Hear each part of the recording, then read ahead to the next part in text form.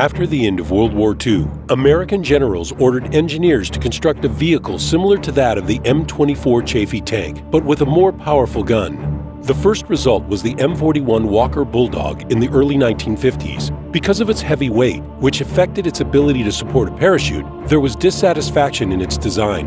In May of 1952, the government requested the creation of a tank that would weigh 20 tons and come equipped with a 90mm gun. This request was later revised to have the vehicle weigh 18 tons with a 76mm gun. The following summer saw a large number of T71 projects. Only 3 of the best projects were chosen, one of which would later be designated T92. The other 2 designs were completely unique from one another. Cadillac proposed to use a more classic layout with 4 crew members. Detroit, on the other hand, designed their vehicle to have an oscillating turret with an autoloader and reduce the amount of crew to 3. Unfortunately, due to financial problems, these designs never became a reality, and the projects were closed in January of 1956. In reality, the T71 was nothing more than some blueprints and a model. Technical characteristics. We'll judge the tactical and technical characteristics of the T71 and compare it with other Tier 7 light tanks. A score of 10 will be rated best, while a score of 1 will be considered low. Hull traverse speed is 54 degrees per second, while the turret speed is 40 degrees per second. The T71 speed limit is 64 kilometers per hour. Its view range is 400 meters, which is a great range for a light tank. Aiming time is 2.3 seconds. The dispersion is 0.38 meters when fired at a distance of 100 meters. Penetration by a standard shell is 175 millimeters. Alpha damage, 150. Its armor is 25 millimeter at its thickest point, making the T71 vulnerable to high explosive shells. In addition, this vehicle only has 850 hit points. One of the main features of the T71 is its autoloader, allowing it to deal up to 900 damage in just a few seconds. The reloading time takes roughly 2 seconds, but the loading time of the entire drum takes 20 seconds. Like many other light tanks, the pros of the T71 are its maneuverability, view range, and its accurate gun with an autoloader. Its cons are thin armor and a small amount of hit points. The T71 excels on open maps, yet can also be effective on city maps thanks to its maneuverability and great gun.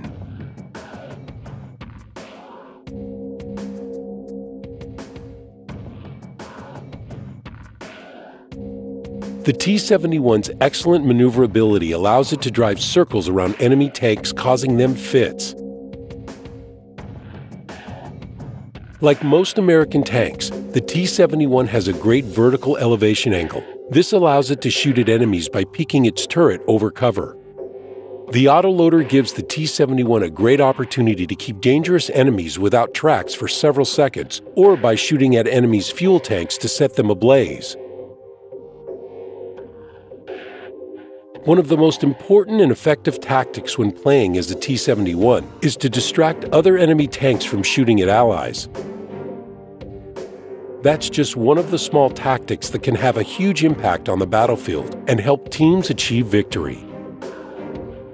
It's better to avoid close-quarter duels with tanks of the same class, since the T71's low HP doesn't allow it to survive long in these types of encounters. The T71 is ideal at shooting enemies from a distance of 50 or 100 meters. From this distance, it'll find its gun to be much more accurate against tanks of the same class.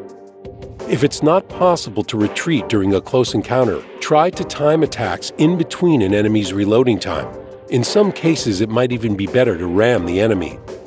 When attacking, remember the basic strategy of shooting armored vehicles from the sides and rear, not the front, where armor is typically the strongest. If the opportunity presents itself when fighting a higher-tier enemy, unload an entire drum of ammo into their sides or rear, and then run away into cover while reloading to get ready for another attack. Equipping a T71 with the following gear will allow it to have a very aggressive playstyle on the battlefield: coated optics, vertical stabilizer, and crew ventilation. Whereas if the T71 is equipped with a camouflage net, binocular telescope, and crew ventilation, that sets it up to be more of a passive participant on the field. As for crew skills, the following is the most effective. When listed as a top-tier tank when playing on a closed map like Himmelsdorf, it's important to take the central square. This allows the T71 to scout enemy vehicles in their base and then retreat to the railway. It's important to play aggressively and without mercy. If the enemy push past the 7th line, proceed to their base and capture it while destroying any artillery in the surrounding area. If the enemy capture the hill, determine if it's more effective to guard or attack the enemy base, taking into account the location and number of remaining allies. When listed as a low-tier vehicle, play cautiously, knowing that a single shot from any enemy tank will destroy the T71. So once the center of the map has been successfully scouted, retreat and guard the base. Keep an eye on the minimap and the location of allies. If possible, assist in attacking along the flanks or eliminating artillery placements. In addition, remember to avoid heavy tanks whenever possible. If enemies rush the 2nd and 3rd lines, attack enemies through the spaces between buildings and continue spotting enemy locations to assist allies. If there are a lot of self-propelled guns, scout from the center of the map and when secure, locate and destroy enemy artillery locations that are typically located at A0. When playing on other city maps like Ansk, drive through the 5th line and once enemy tanks are spotted, retreat to the open greenery. Whereas when on Runeberg, scout enemies in the city and continue to hide behind buildings. When playing on an open map and listed as the top-tier vehicle, many different tactics are available. We'll use Redshire as an example. Get involved in the battle, move fast, spot enemy tanks, and if possible, open fire. If one of the flanks begins to be pushed by enemy forces, don't attack them head-on. It's better to use the T71's accurate gun and work on attacking some of the most dangerous targets from a distance. Remember the weak armor of the T71, so be sure to keep moving to avoid being hit by enemy shells. If allies capture G5, scout for enemy tanks located on the 1 line by driving through K1 to K2. If the enemy manages to get past the flank, retreat to K6 from where they can be scouted. If there are a lot of light tanks on the enemy team, hide behind the bush at G5. From there, it's possible to see the enemy hill along with the 2nd and 3rd lines. It's also possible to spot the side of the hill at D6 and D7 from this location, where most enemy scouts would be hiding. Keeping these enemy locations spotted will allow them to be destroyed by attentive allies. Playing as a low-tier vehicle on Redshire, hide behind bushes and passively scout enemies or drive through the riverbed to keep enemies spotted. Keep in mind that Allied artillery is not able to instantly aim on enemy tanks, so it might be necessary to keep these vehicles spotted for at least 15 seconds. Don't take any unnecessary risks, because it's better to continue spotting enemy locations than be a piece of scrap. If the main enemy forces are pushing through to the center of a map, proceed along their flank and take out the artillery.